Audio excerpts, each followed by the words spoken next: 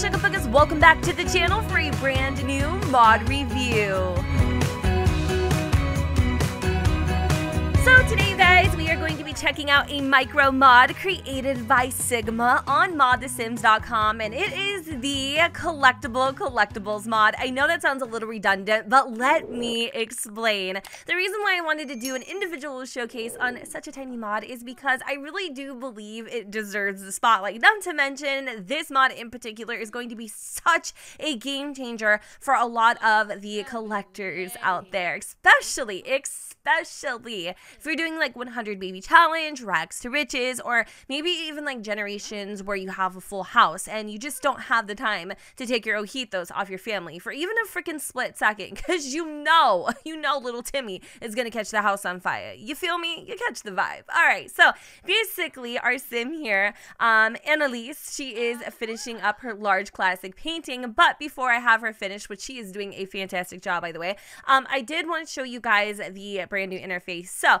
when you click on your sim, you will now see a pie menu that says collect collectibles. It's very simple. You have two different options. You can collect frogs or you can collect rocks. Another option I would have loved to have seen added to this menu is the ability to harvest all. Now, I know if you go and you click on a bush, you can literally select it yourself, but just because it's already here, I feel like it'd be really convenient just to have this option directly in this menu as well. But we're gonna go ahead and have our sim, Anna, go collect some rocks. So once you select that option, you will have every single one of the available, I guess, rocks that you can collect pop up in your timeline. So your sim will, autonomously, or not autonomously, but automatically go and find those items without you really having to do much at all. So I don't know if it's going to go for the closest or the furthest. I'm not really 100% sure. Also, another thing that the creator has mentioned is if your sim is in a relatively large space,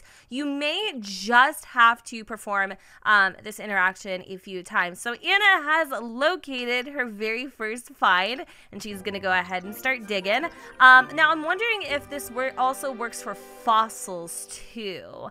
I'm not sure if it does, or maybe fossils are actually in the rocks. That is something I'm a little curious to know, so we're gonna have her go and find the rest of these bad boys here, and I guess we'll find out. Okay, Anna is on her very last collectible, and I think this is the one that harbors fossils and things of that sort. I'm not sure, but maybe possibly. Nope, just kidding. She ended up actually discovering a mysterious time capsule, and because she has worked up such a thirst, she's gonna go get a glass of water.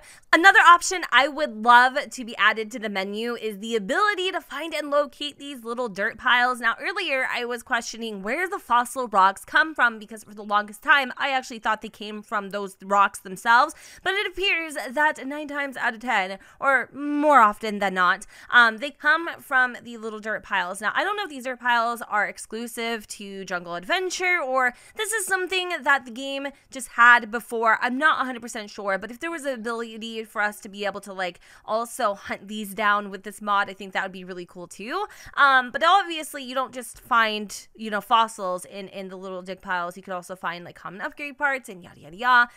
So just, a little food for thought. So the last one is the collect frogs option, which it doesn't look like there's any frogs in this area, so it's not going to work. Anna has decided to take a little bit of a break from collecting to enjoy a nice little skate at the roller rink on this beautiful Tuesday afternoon. Now we are here at the former Mongolian Park. I am currently playing in a blank save at the moment, so there's like literally no structures at all whatsoever. So let's go and have Anna collect frogs really quick. Now there are 3 to be found. The first one I did notice like a little while ago. It was behind the roller rink here, and then the other 2 I'm not actually quite sure. This is a super duper huge space. Also, side note, Anna is this little bit of a squeamish sim. She's not like huge into frogs or anything slimy like slugs or worms or anything quite like that, but she's gonna see it through. She's fully committed to this mod review. However, she is experiencing a nauseated mod, which is really interesting because I wonder if she's gonna like throw up on the freaking park path. But we're gonna have her go and kind of truck through. I have no idea where this other, oh, there it is. That's actually a really good spot. It's down here, and it says Anna's too uncomfortable to collect this, but we're gonna have her go and grab it anyway.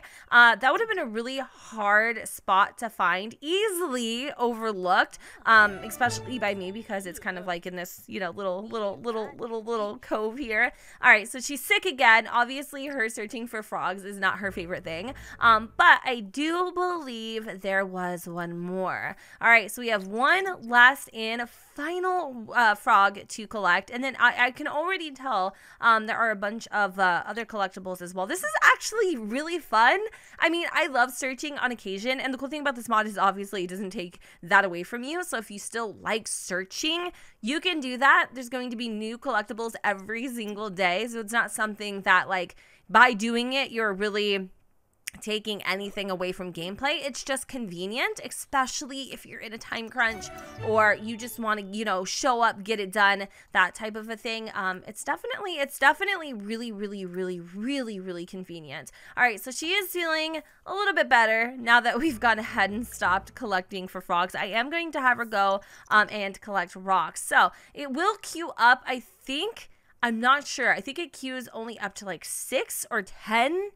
I'm not sure if it's 6 or 10. I want to say it's 6. So, like, for instance, if you have more than 7 collectibles in the area that you're searching, you will, again, have to run this more than once to be able to obtain all of them. So, I'm going to have Anna go and collect the last and final collectibles that she has. Okay, so obviously it can be in the little dirt piles, or it can actually be on the rocks themselves where you can find fossils and things. That's actually really cool. Okay, awesome. But still, really do want an option to be able to, like, hunt for the little dirt piles, and then also kind of like a one-stop shop to be able to also harvest the plants and whatnot. Anna has just returned home from a long day of collecting, and my oh my has she worked up a hunger. So right now she is going to prepare a little garden salad, apparently in the bathroom.